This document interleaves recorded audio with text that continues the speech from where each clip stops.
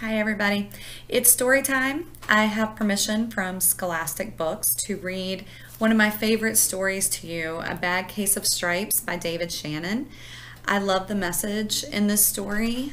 I want you to think about what the theme is to the story, what lesson the author is trying to teach us. Also, think about character development. How does this character change from the beginning of the book to the middle and at the end? If you look at the beginning of the story and at the end, how is the character different? All right, I'm gonna get started. Bad Case of Stripes.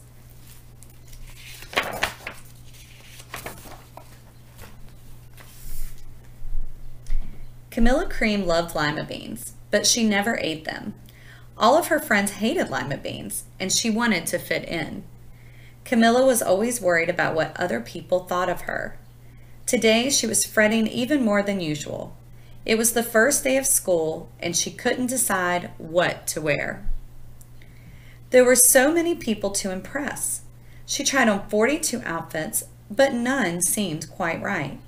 She put on a pretty red dress and looked in the mirror. Then she screamed.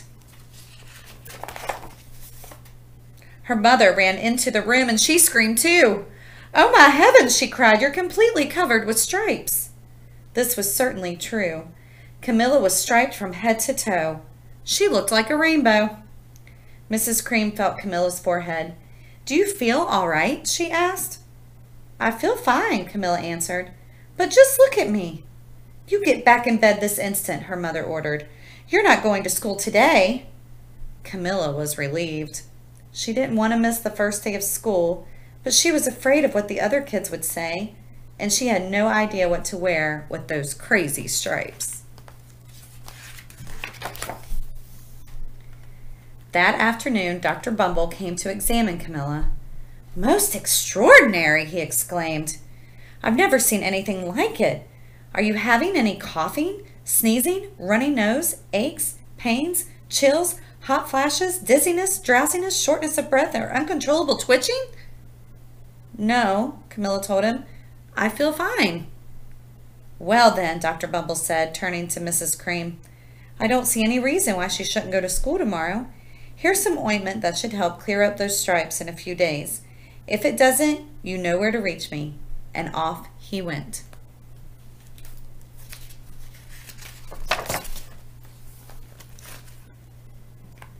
The next day was a disaster. Everyone at school laughed at Camilla. They called her Camilla Crayon and the Knight of the Living Lollipop. She tried her best to act as if everything was normal. But when the class said the Pledge of Allegiance, her stripes turned red, white, and blue, and she broke out into stars.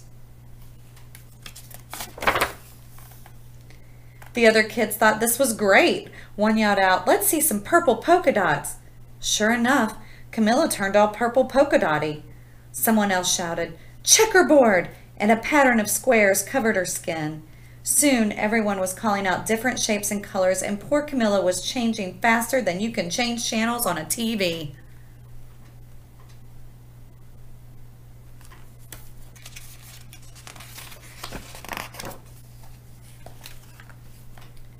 That night, Mr. Harms, the school principal, called. "I'm sorry, Mrs. Cream," he said. "I'm going to have to ask you to keep Camilla home from school. She's just too much of a distraction, and I've been getting calls from the other parents. They're afraid those stripes might be contagious." Camilla was so embarrassed. She couldn't believe that 2 days ago everyone liked her. Now nobody wanted to be in the same room with her. Her father tried to make her feel better. "Is there anything I can get you, sweetheart?" he asked. "No, thank you," sighed Camilla. What she really wanted was a nice plate of lima beans, but she had been laughed at enough for one day.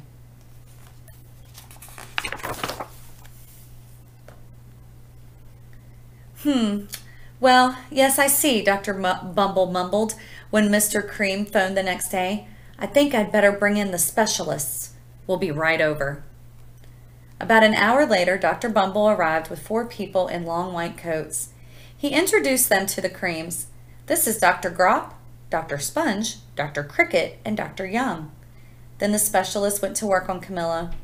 They squeezed and jabbed, tapped and tested. It was very uncomfortable. Well, it's not the mumps, concluded Dr. Grop. Or the measles, said Dr. Sponge. Definitely not chicken pox, put in Dr. Cricket. Or sunburn, said Dr. Young. Try these, said the specialist. They each handed her a bottle filled with different colored pills. Take one of each before bed, said Dr. Grop. Then they filed out the front door, followed by Dr. Bumble.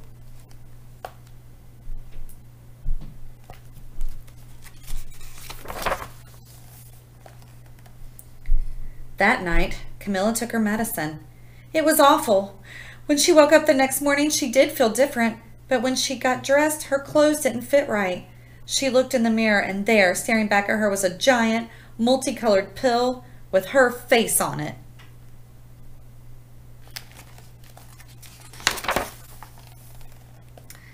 Dr. Bumble rushed over as soon as Mrs. Cream called, but this time, instead of specialists, he brought the experts.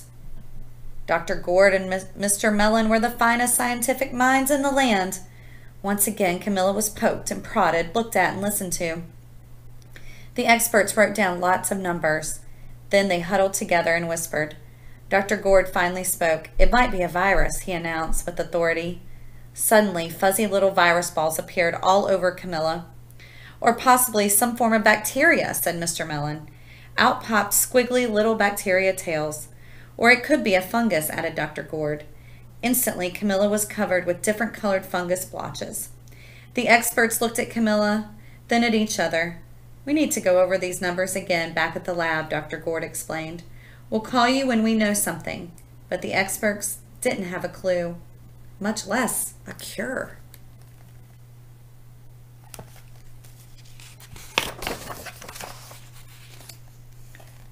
By now, the TV news had found out about Camilla. Reporters from every channel were outside her house telling the story of the bizarre case of the incredible changing kid.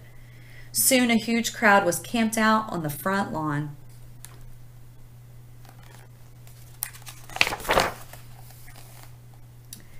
The Creams were swamped with all kinds of remedies, from psychologists, allergists, herbalists, nutritionists, psychics, an old medicine man, a guru, and even a veterinarian. Each so-called cure only added to poor Camilla's strange appearance until it was hard to even recognize her.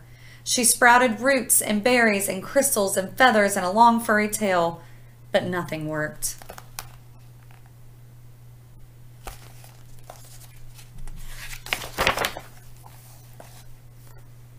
One day, a woman who called herself an environmental therapist claimed she could cure Camilla. Close your eyes, she said. Breathe deeply and become one with your room. I wish you hadn't said that, Camilla groaned. Slowly, she started to melt into the walls of her room.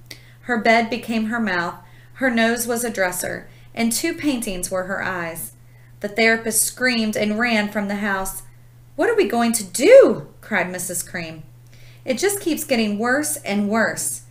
She began to sob.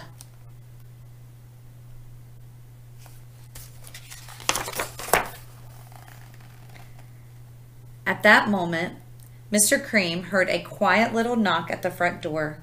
He opened it, and there stood an old woman who was just as plump and sweet as a strawberry. Excuse me, she said brightly, but I think I can help.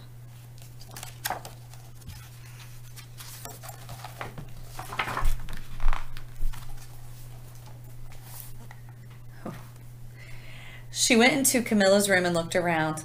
My goodness, she said with a shake of her head. What we have here is a bad case of stripes. One of the worst I've ever seen. She pulled a container of small green beans from her bag. Here, she said, these might do the trick. Are those magic beans? Asked Mrs. Cream. Oh my, no, replied the kind old woman. There's no such thing. These are just plain old lima beans. I'll bet you'd like some, wouldn't you? She asked Camilla. Camilla wanted a big heaping plateful of lima beans more than just about anything, but she was still afraid to admit it. Yuck, she said. No one likes lima beans, especially me. Oh dear, the old woman said sadly. I guess I was wrong about you. She put the beans back in her bag and started toward the door. Camilla watched the old woman walk away. Those beans would taste so good, and being laughed at for eating them was nothing compared to what she'd been going through. She finally couldn't stand it. "Wait," she cried. "The truth is, I really love lima beans." "I thought so," the old woman said with a smile. She took a handful of beans and popped them into Camilla's mouth. Said Camilla.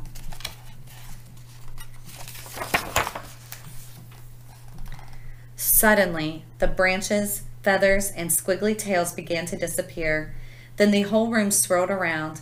When it stopped, there stood Camilla, and everything was back to normal. "I'm cured!" she shouted. "Yes," said the old woman. "I knew the real you was in there, somewhere." She patted Camilla on the head. Then she went outside and vanished into the crowd.